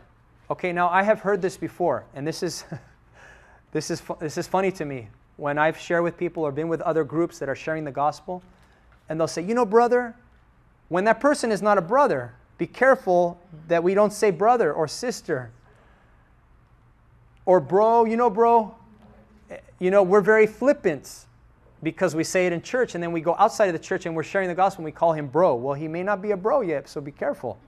Okay, well, sometimes people can do that with Muslims and say, my brother. So, no, they're not my brother. I always will say my friend or call him by his name or her name, okay? But you can refer to the Muslim as my friend, which is a positive social statement that does not assume agreement of philosophy or belief. Accepting hospitality. It's so important. If a Muslim wants to invite you into their home, accept their hospitality. He says in here, family members often remove their shoes immediately upon entering, and the Christian guests should follow suit. The key is, if you ever are going into a Muslim home, do as they do. That's what I always tell. You know what? The easiest way is do as they do. You see them walk. You see them put their shoes down. You put their shoes down. You see them going. They wash their hands. You wash their hands. Okay.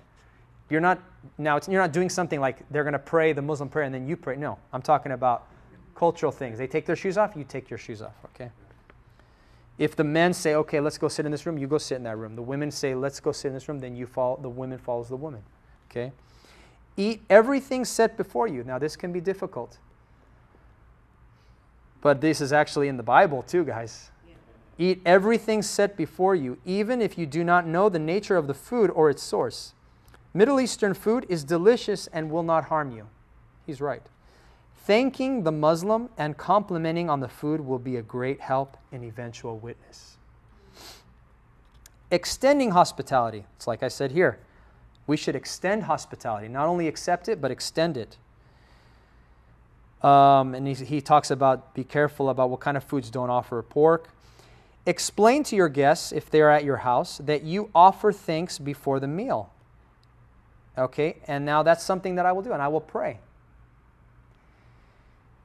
And thanking the Lord using the term Lord, okay, when I speak to God. Well, you can say God or Heavenly Father, but Lord is a very good term to use, and you can explain what Lord is, okay?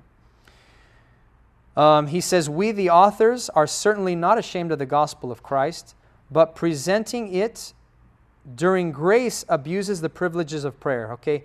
He said, be careful that when you give thanks for your meal, that you don't use that to preach the gospel to them, okay? Sometimes Christians have a tendency to make their prayer like a sermon, okay? Or I've been in prayer meetings where I'm praying, or somebody's praying rather, and they're trying to say something to the person through their prayer, by their prayer.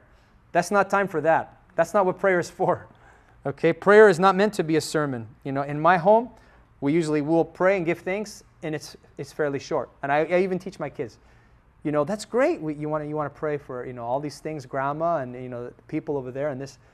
But we're giving thanks for the food so we can eat, because mommy's made a hot meal and we don't want it to get cold. Okay, but it's just something to keep in mind. We're giving thanks for the food and we're giving thanks to God. Speaking with the opposite sex, it's very important that you keep it men with men and women with women. And especially in our culture, Americans can have a tendency where it's very cross, we cross. And you cannot do that with the Muslims, okay?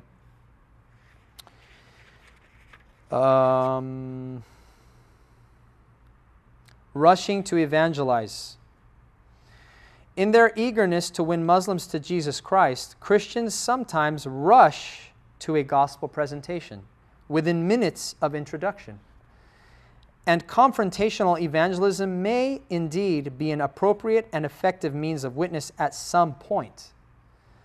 The authors of this book have been trained in virtually every witnessing method, and we are rarely without a gospel tract.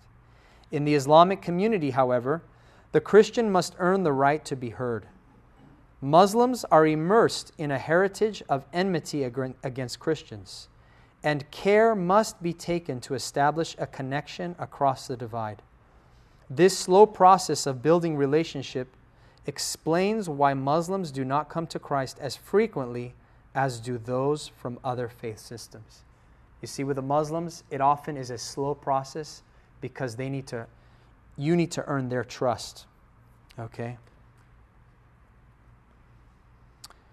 A vast difference, he says, exists between using opportunities that God provides to share our faith in Jesus Christ and forcing a door of opportunity. Particularly in witnessing to a Muslim, one must use discernment in knowing how and when to share one's faith, seasoned with grace. So we have to just always be led of the Holy Spirit. He goes on, he talks about avoiding political arguments. We have to avoid that.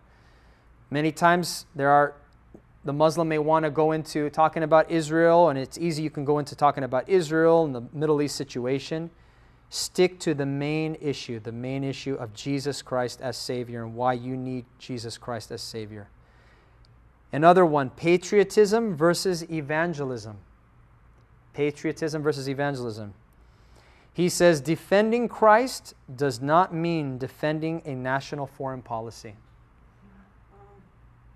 You see, there were times when even I was in Morocco, and the Muslim, there was a guy, I'd go to the bank, and he would always put down President Bush. Every time I was there, he would say, every time I came, "Hey, Mr. Bush, how are you doing?" And then he would start putting down the United States and different stuff. Look at what you're doing over there. I could get into this discussion, but where is this going to lead me? I am a Christian first before I'm an American. Okay? I am a Christian. So remember that. He says, be candid about the sins of supposed Christians. Every intelligent Muslim remembers that Pope Urban II called the First Crusade into being at the Council of Clermont in 1095. It was in 1095 that the Pope in this council called the First Crusade. And so all Muslims have this in their mind, the First Crusade.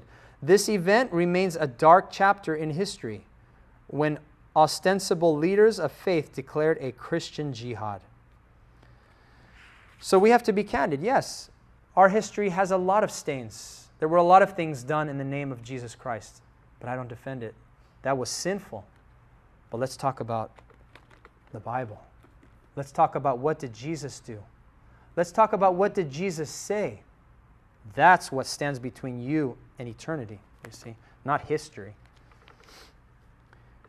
Remember what conversion may mean. And this is my last point here. Remember what conversion may mean. He says this, in America, a conversion to Christ seldom destroys the new believer's family relationships. Elsewhere, conversion often means rejection by family, expulsion from a country, and in some cases, facing a possible death sentence. Even while remaining gently firm about the Muslim's need for Christ, Christians must understand a Muslim's hesitation to convert because of the implications. Yes, if he understands that coming to Christ, it might mean his life in a severe case. It might mean divorce. It might mean losing his family. His father may kick him out. It may mean his job, losing his job. It may mean a lot of implications. So be aware of that. Islam's complete rejection of a Christian convert alters that person's entire life, affecting his heritage, inheritance, family connections, and friendship. Christians in Islamic countries may face torture and imprisonment or be destitute without home, job, and land. But I never water down the gospel. Jesus said, if any man desires to come after me, let him deny himself, pick up his cross, and follow me. We have to know that. Luke 9:23. Jesus said it. This is the gospel. We lay it down. We come in love, but we share the gospel. And we pray that God will save them. And remember, it's the work of the Holy Spirit. In the end, it's not you. You can share and you may debate, you may present, but it will be the Holy Spirit that's going to take your words and save that soul. You have not been called to save them. You have only been called to clarify, to tear down misbeliefs and misconceptions, and to build blocks of understanding and explain the gospel. But that's it. You are a messenger to give the message and let the Holy Spirit do the rest. That's it, guys. You are a messenger. So we come to the end of our class. Now at the end of our notes here, I gave you my email address. And I will be sending you guys when we have main events and when we have different things that are going to go on with Muslim ministry, okay? So any questions or comments, you can write me, okay? And I will try to get back to you as soon as possible. Please keep our family in prayer and the ministry of equipping the saints to reach Muslims in prayer, as well as open and effective doors to reach the Muslim community around us locally. Please pray for the ongoing ministry also. I covet your prayers to pray for Morocco and the evangelism and the church planting there by the missionaries. That's a personal request. But keep that in prayer. And you know that we go every other Friday. So I also gave you a sheet there which has the dates and the locations. Okay. Now, I will send you an email. Okay, and what I'm going to do is I'll send you a text, and on the text is when we give you the mosque, okay, just to confirm. So that sheet of paper, go by that, but I will, when I know that you are coming with us, you just respond to my text and let me know that I will be there, I want to come, okay? So it normally is every other Friday, okay? And we meet at a Denny's, at a particular Denny's, and it's on that sheet of paper that I gave you. And we meet there with a few other people that join us. Okay, there is a brother that does the Muslim ministry in Southern California. He comes with us, and he's the one that I get all of my resources from. And we go to a mosque. Okay, so there are about 14 mosques within a 10-mile radius from here. Okay, so every other week we go to a different mosque. Okay.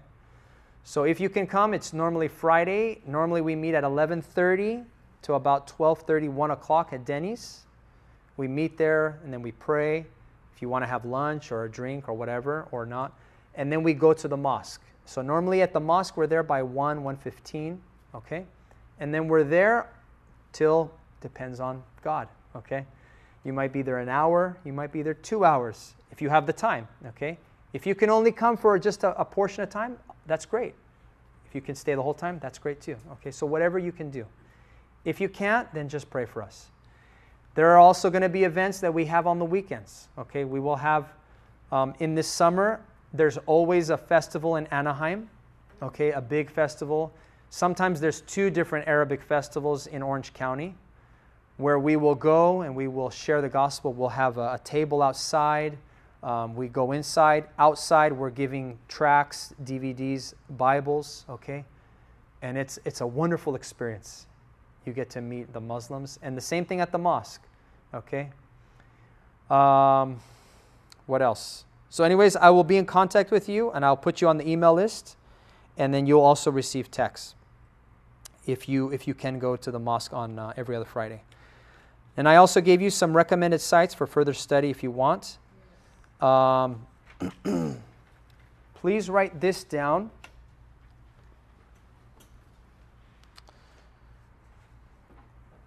Oh, okay. Actually, I gave you that one right there.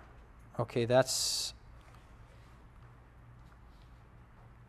Let me just double check. How do we have to dress for on Fridays, the women? Hair tied, right? Okay, yes, good question. She said, how should she dress as a woman? Okay, so normally sleeves, and then either pants or a skirt, and a shirt or blouse that preferably covers your back, and then hair back, so hair tied. Yeah. And actually, since we're talking about all that, Yeah. what do you expect us to do on the first few times that we're going with you? I mean, is it okay, of course, to have a Bible? Is it okay okay to observe at first? Absolutely. Until Absolutely. I'm going to go through all this and learn it by heart. Absolutely. So that I have, Yes. you know, Yes. so it is okay just to observe. Absolutely. Nobody has to do anything.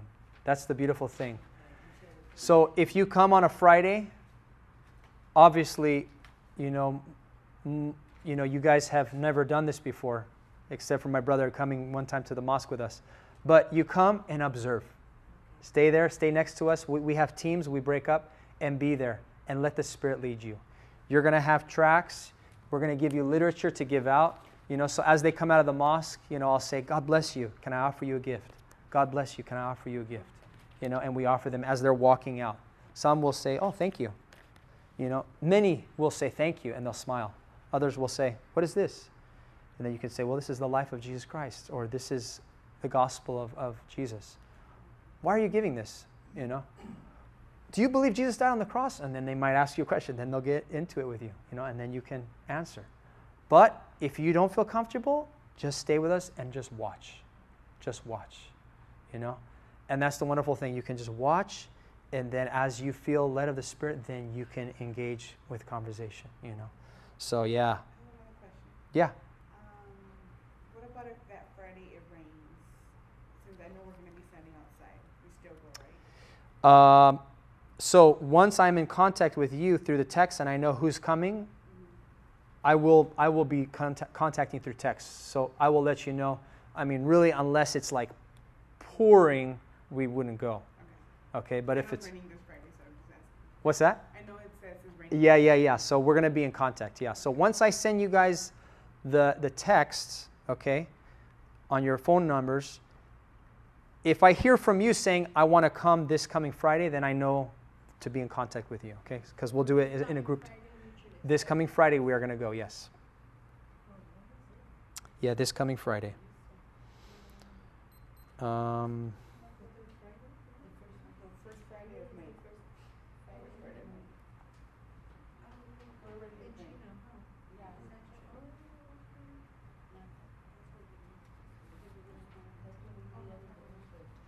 So I'm just going to pull up this website. I need to make sure.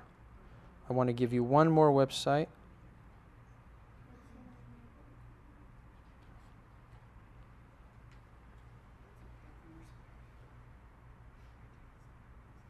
Okay, yes, this is it. This is awesome. Okay, so the first website that I gave you there, answering-islam.org, that has everything. Okay, that is the website that is put out by Jay Smith. He's one of the renowned debaters, evangelists to the Muslim world. He's an American, and he lives in London. And he's in the park at Hyde Park there on Speaker's Corner. They have a place which has been there for a long, long time where people can publicly preach and say anything they want, and then they have crowds of people. You can watch it on YouTube and see Jay Smith. Just type in Jay Smith and watch the debates that he has there. Okay? But that's his website right there. And he has every topic. You go to Index to Islam, and it has everything on Islam. Everything. Okay? The 30daysprayer.com. I encourage you to go there. I was looking at it this morning, and I'm gonna order. That's where you can order the prayer booklet, which is the booklet for every day in Ramadan. So you can pray for a country or a people group or a subject. And then it even has for kids. So I'm going to order one for my kids so I can go through it with my children. Okay, you can order it. Did you? Just last Wednesday, because we had our last class on Tuesday. Yeah. And I haven't received them. I should be receiving them anytime. Yeah. And I see also that they have the 30-day prayer for Hindus. Yes. I'm gonna order that too. Yes. They have a lot of resources there. So just go on, check it out. The ministrytomuslims.com, that's the local ministry that I am connected with. This is Brother George Saig out of Calvary Chapel, Anaheim. He's the one whom I get all of our resources from, and he's the one that hosts a lot of these events when we go out to festivals and to the mosques. Okay, Search Truth is an online Quran, search translations. Now, sites for Arabic-speaking Muslims. So these websites are all in Arabic. So if you meet a Muslim or know of someone or want to give somebody to go and look it up, give them this, islamexplained.com and this one.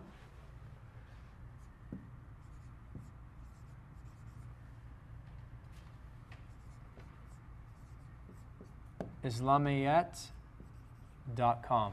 Okay. Islamiyat. So all of the whole website obviously is all in Arabic, and it has TV programs, articles, a lot of videos of Muslim scholars, people that they will know that are famous and well known, saying something about Islam that maybe they have never heard in their life. There's a lot of things out there. They have no clue coming from their own. It's like if somebody came and then you went to a website and you saw what our pastor taught, and then Chuck Smith teaching, and then John MacArthur teaching, and then Ravi Zacharias, and all these people, Billy Graham saying things, and then you're just like going, what? They said that? That's just what they will see, okay? And then other things on subjects on Islam, coming from their own scholars, and then a lot of other things, okay? So, that's it. Any questions? Question, because I'm kind of confused. First of all, thank you for this. This is awesome. Yeah. I have a question on how they believe they're saved or their sins are forgiven. Right. Because I've heard like 4 or 5 different ones.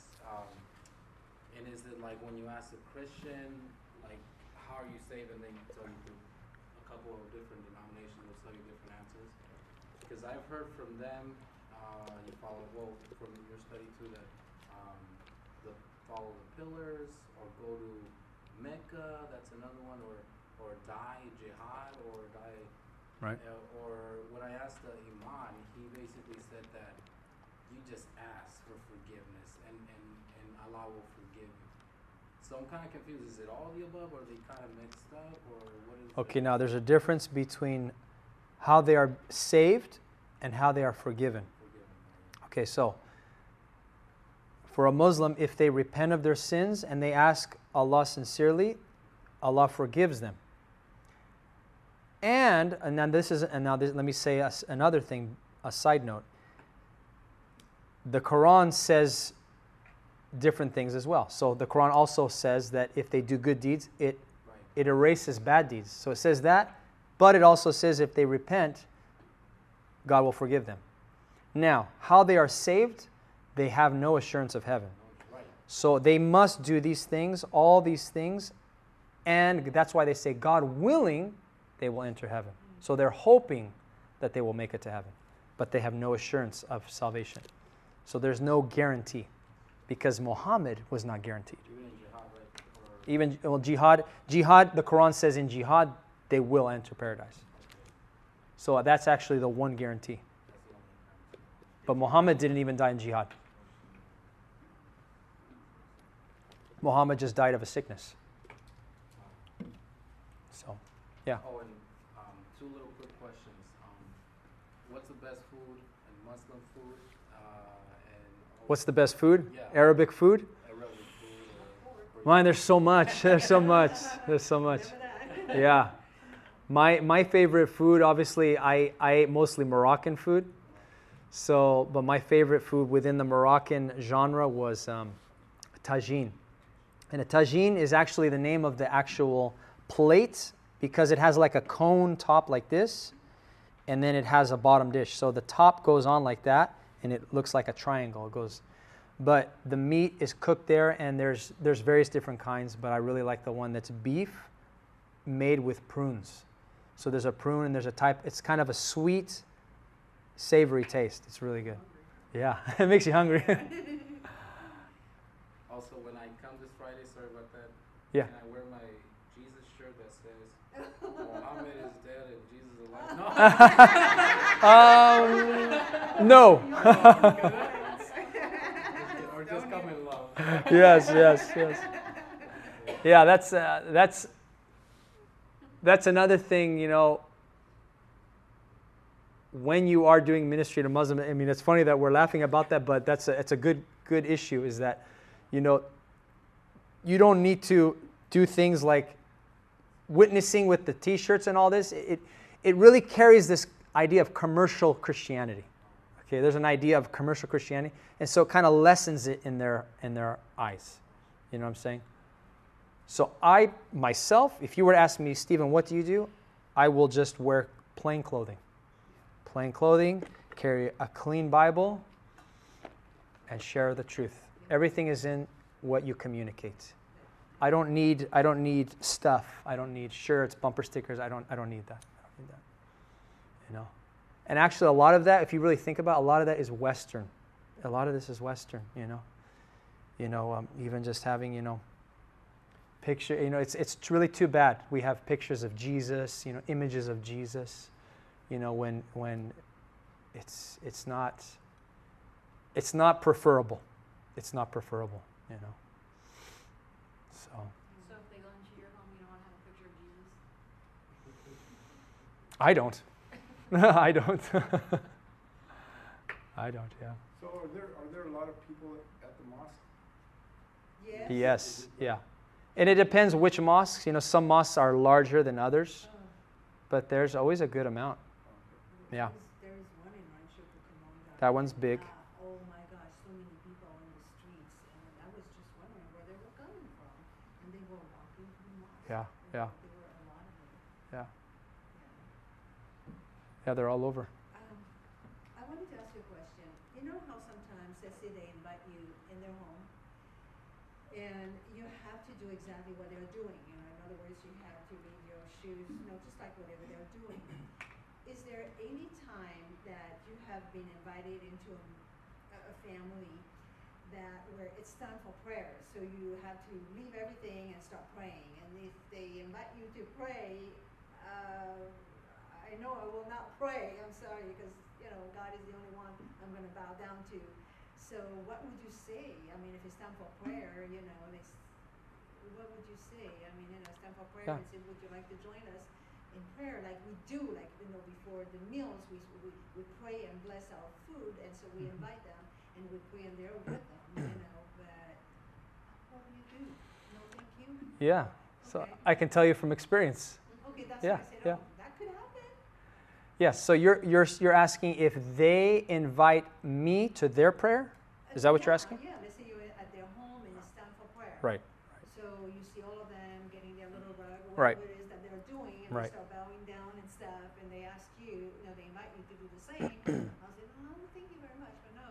Right, I right. will definitely say no. Yes. And I hope that will not, Yeah. So first of all, in all of my 13 years living in Morocco, maybe once or twice did ever a Muslim invite me to pray. They know I'm a Christian. They leave me alone. They're a Muslim. So if we're having a meal or we're drinking tea or we're talking and it's time for prayer, so either they hear it, we hear it, right, in the house. If all the mosques are in the loudspeakers, so they hear it and they will say, oh, excuse me, it's time for prayer. And I'll say, sure. And they'll get up and they'll walk, and either they will be right there in our living room and they pull a rug out and they say, oh, can I pray? I say, sure, that's fine, go ahead. And then they'll do their prayer, or they'll go into their room, or in their house, yeah, they'll do it wherever. Yeah. But they will almost never invite me. If they were to ask me, ever say, oh, come on, why don't you pray? I will say, no, I can't, I'm a Christian. I cannot say what you say because I don't believe in what you say. So just love and firmness and respect. We can say a lot with love and respect and with firmness, and they respect that. If you're firm, they respect it. Because believe me, I've had a lot of conversation. They are firm. They are firm. So you have to be firm. So you just have to, we appreciate yeah. they're inviting us. Yeah. But they will never invite you. They will never invite you. Yeah. Do they pray for meals? No. They say Bismillah, which means in the name of Allah. So they say Bismillah, and then they eat. And then I tell them, we're going to pray. We like to give thanks for our food. And they'll say, oh, okay. And then they'll just listen to it. Listen to me pray.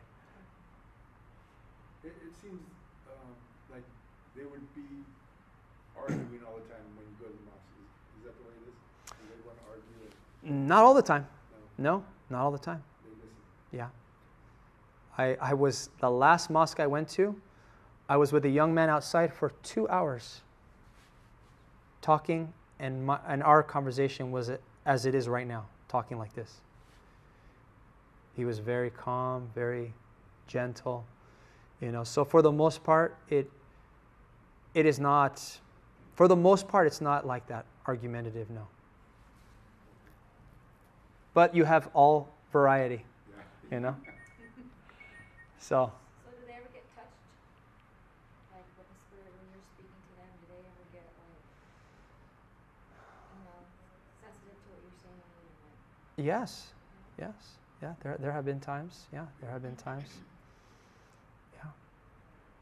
It's, and you just pray and you really leave it up to the Holy Spirit to do that work. And in your mind, it's not going to happen overnight. And you're praying, maybe there's going to be many seeds planted, many different experiences, many occasions that I need to meet them, Or maybe it's going to be that time, that it's going to be the thing that their eyes are opened and they're convinced,